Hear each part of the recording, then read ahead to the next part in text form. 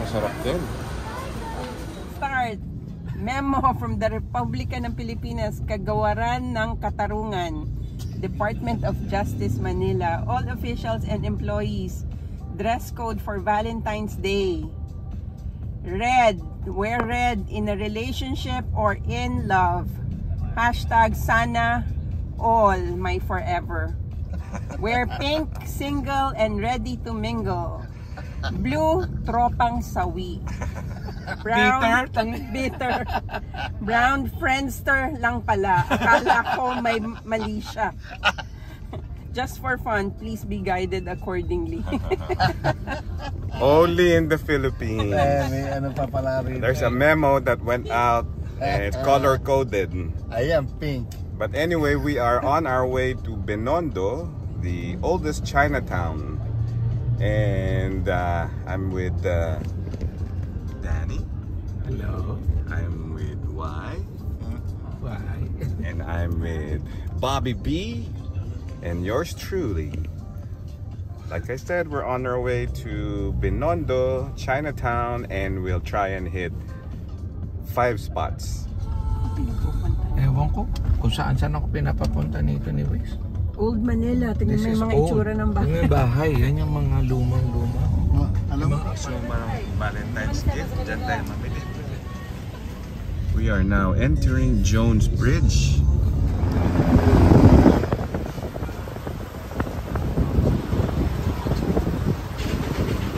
Ay, kumuha din si Cardo dito ng mga shots. Ang dami dito sa Jones Bridge. Chinatown. Yung arc sa left side. Yan. Ito na. Nakuna na yan. Welcome to Chinatown.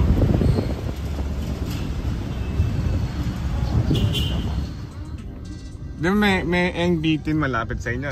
We're trying to look for a parking space. It's already an adventure. Okay. After 5 hours of looking for a parking spot, we found one thanks to Ate. So our adventure is about to begin. Yun pa. Pag nakita nyo doon, may hindi namin makamiss. Thank you, Anthony.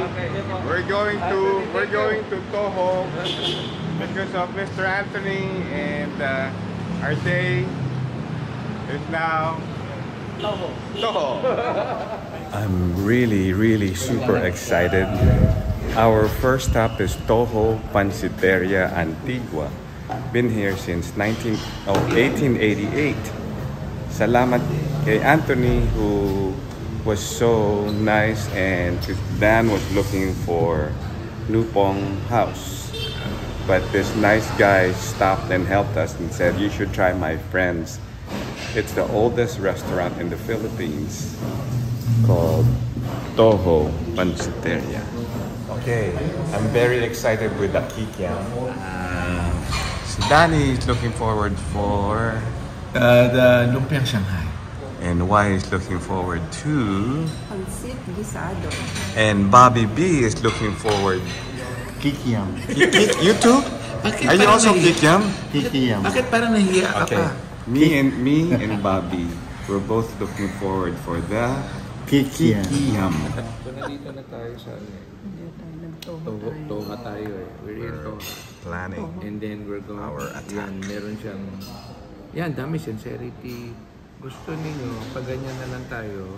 We are about to eat kikiam, and this is Bobby's favorite kikiam, and this is I don't know, asado, and The pancit. pancit, and lumpia. Oh my goodness, they all look good. Lumpiang Shanghai. Ito na po. Sarap. Kailangan masubukan ang kikiam na yan. Kikiam.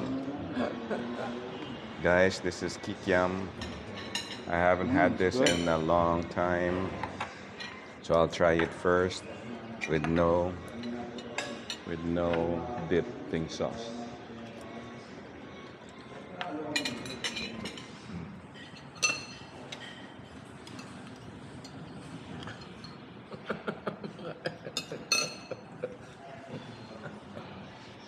Anong masasabi mo, sir? It's so good. Heaven. I'm in heaven. Asado. Wow. Diba? Danny is right. Grabe, no? The flavor is light. It's light and it's tender and It's really- tender. It's not. At saka tama lang yung fat, the fat and the meat part, and medyo sunog and a little caramelized but not overwhelming. Mo ba ito? Anong susunod natin? In English, Bob just asked, "What's next?" And the winner is. Asado. The winner is asado. Dishes or dish? So dishes. All the dishes were excellent, but the asado, Pork asado. the pork asado It's the winner. is the winner. Round 1 is over. Round 1.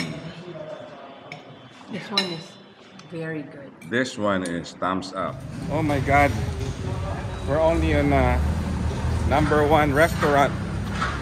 And this place is the real deal. Toho Pansiteria since 1888. So now we're going to look for restaurant number 2. Restaurant number 2. Coming up.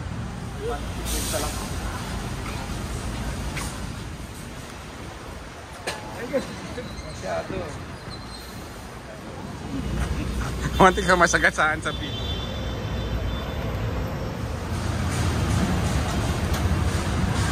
Yeah. Napastandby pa kami, sir. Dami kasi ng kartel.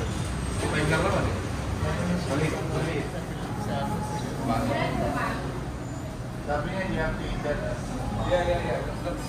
Chichay. Opia. I just heard. Oh, with custard. We were on our way to Dupo House. But we got sidetracked and so Again. again. We haven't been to our original destination yet. True. And the winner is the kuchay. The kuchay is golden, crunchy, flaky shell with delectable, juicy meat and vegetable. Yummy, and it's only 50 pesos. But the hopia,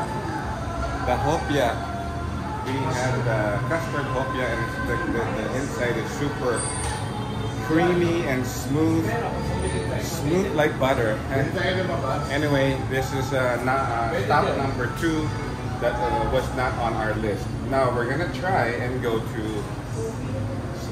stop number 1 and wish us luck.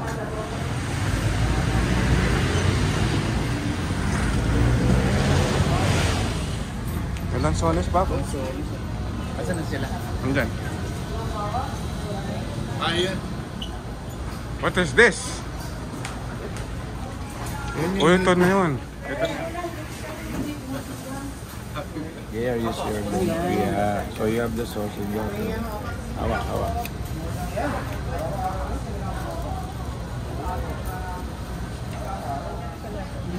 Hindi siya pork. May sugar. Ano siya?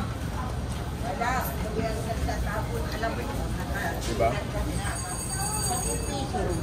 Ah, puta na yan. Okay na yan, ikaw naman. Ulit. This is the vegetable lumpia.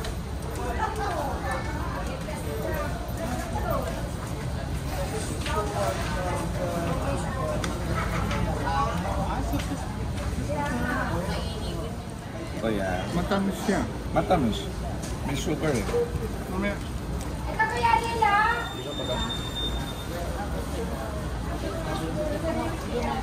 Masarap din.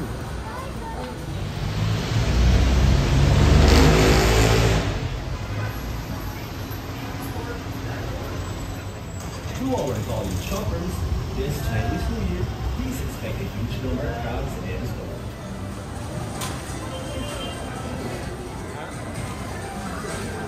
Okay, we are at another stop that's not on the list.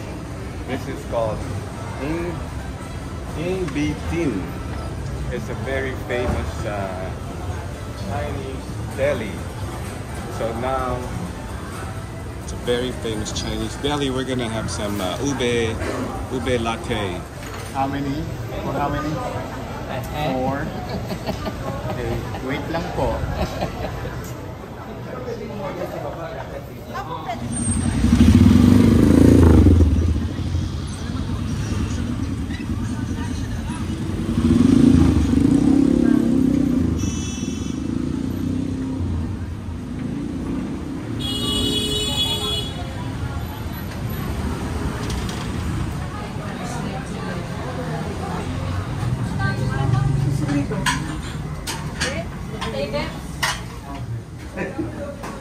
Si ano na? Okay.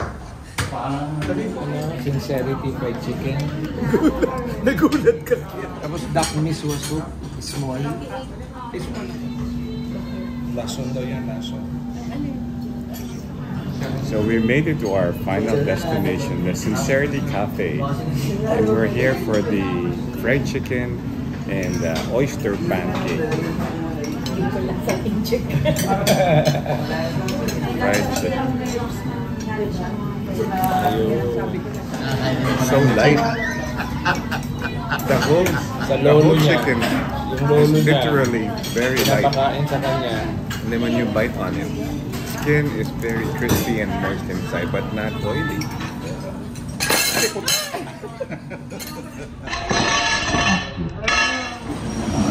Ayan. And that is the end of our food trip here in Binondo, the biggest Chinatown in the world. And our last stop is the most famous fried chicken in town. What your thoughts, your final thoughts, please? Chicken is great. Sarap yung chicken. How about you? I had a lot of bitchin. You had a lot of what? A lot of what? Betchin. I got a lot of bitchin. Bitchin. Bobby had a lot of bitchin. Bitchin, you know, like you have a bitchin ride. Bobby had a lot of bitchin, and then you say, "Hey, Padigo, how do you spell Iwanan?" We just finished having chicken at the Sincerity Chicken. The chicken was good. The oyster pancake, they're known for their oyster pancake. I'm a little bit disappointed with the pancake because they put decoy inside the pancake and made it sticky. So if I were to choose from all the restaurants that we tried, I really like Toho. Toho is on the top of the list, and it's the oldest restaurant in the Philippines, and it's really, really good. Now we're gonna try and head back. We're gonna try and crawl back to the car. But first, we have to make sure we don't get run over because there's no...